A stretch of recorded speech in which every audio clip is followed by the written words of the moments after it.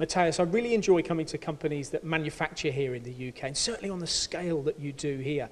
You're one of the very few remaining machine tool manufacturers. How has the past 18 months been for you here at Hella? I have to say, like probably everybody in the industry says, most challenging.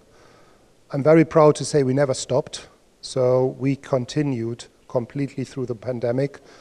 And I think it's very positive now to see, at least in the last quarter, we see a really turnaround in the market.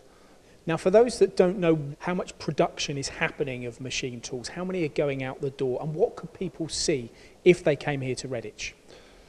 We are producing here the 4 and 5 axis machining centers of the Hella group, the small and medium machines, which we call them. For some, they are still quite large.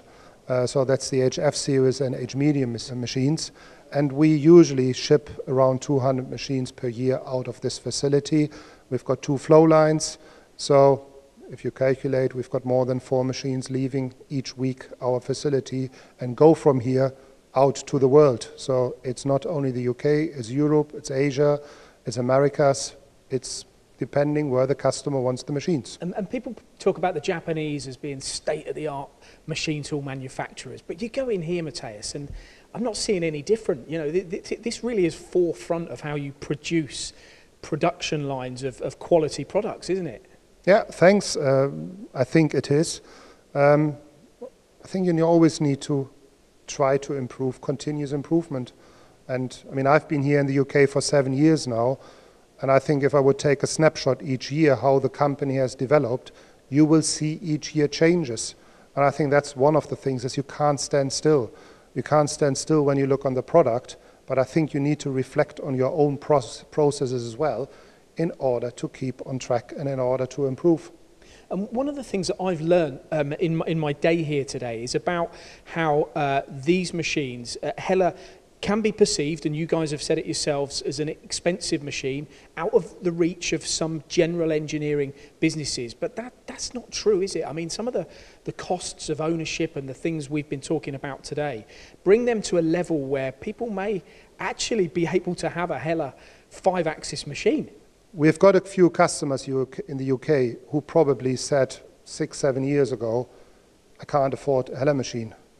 They say now, I can't afford to not have one.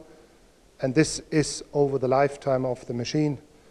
It's productivity, it's quality, and it's operational cost. The next 6 months to a year is going to be key, isn't it? You're experiencing this growth at the moment. Is it going to be sustained, Matthias? And if so, where are those? Where is that market going to be? Where's the business going to come from? I haven't got a crystal ball. I mean, all what I see at the moment, and usually we've got a quite good view on the market long term when people want to invest. We don't see it breaking up. There are outside factors which nobody can influence at the moment, and we started with pandemic, and I think, let's hope we have it under control, and it's not only stabilizing at the moment, it is stabilized, that's what the economy needs. Then I see really good signs because we have a lot of challenges, especially with changing environments. The focus, I think, also of machine tools will change much more dramatically in the future when it comes to sustainability, when it comes to our effect on climate. And this will have definitely, with the new energy, new challenges also for machine tools. Which you're perfectly placed to satisfy, certainly with the technology, the unmanned running, the quality, the longevity, all of those things fall right into your hands, don't they? I think sometimes, we spoke about digitalization for a long time and have products available. And sometimes I'd like to say, 3 years ago, it was seen as a nice to have. Now you see it's essential. So again, the solution is there. The response to the market is now a totally different one than it was 3 years ago.